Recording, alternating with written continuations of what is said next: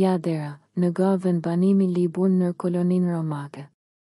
Në shekullin e I që para Krishtit, në një territor që sot përfshin qytetin e Zadarit të Kroacisë, ekzistonte një vendbanim I quajtur Jadera ose Jadra.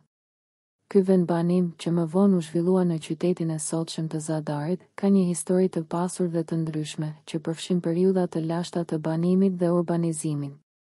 Jadera, që ndodhej në zonën e lashtë ilire, ishte një qendër e rëndësishme e fisit ilir Liburni. Porti I Zarës, I afërt me Jaderën, ishte një pikënisje e rëndësishme për udhëtimet tregtare dhe ankorim I sigurt.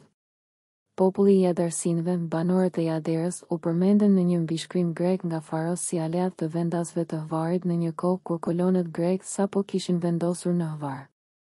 Në vitin 48 para Krishtit, nën kohës së Jul Cezarit, u themelua një koloni romake e quajtur Kolonia Julia Jader. Qyteti u organizua në mënyrë tipike romake me rrugë të rregullta dhe një rrjet urban. U ndërtua një forum romak, një tempull, një shesh tregtar, mure të forta, ujësjellës publik, banja termale dhe godina të tjera publike.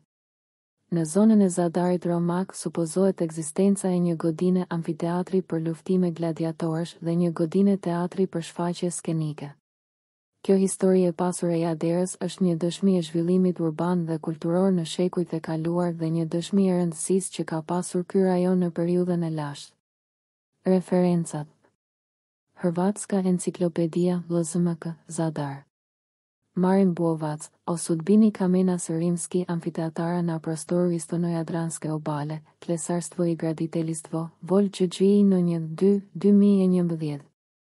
Marin Buovac, rimski amfiteatri na tlu istonog Jadrana I zaobali armische amfiteater auf dem Ostadriatischen Gebiet und Hinterland, Histria Antiqua, vol 22, Pula, 2013.